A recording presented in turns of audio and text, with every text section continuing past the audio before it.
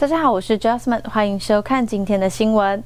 在过去80到90年代，不少大型电视游乐机台陪伴过许多人的童年时光。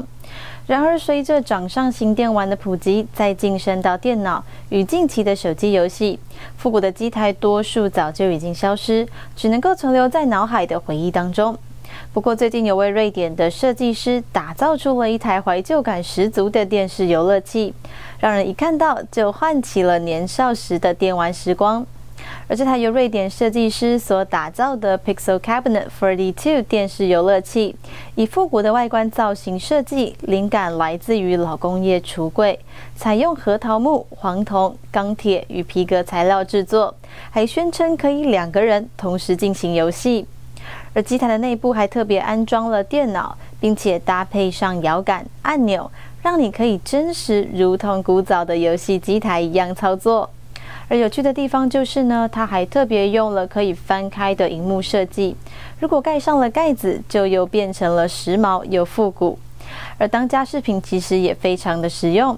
不过呢，目前这台 Pixel Cabinet 42电视游乐器在全球只限量50台，当然价格也不菲，售价大约要3699欧元，相当于4000美金左右。因此呢，想要回味儿时电玩时光的朋友，除了口袋要够深之外，当然也可以直接上他们的官网查询跟订购。下一则新闻带大家看到的就是所有的潮流人士们对于日本艺术家村上隆肯定不陌生，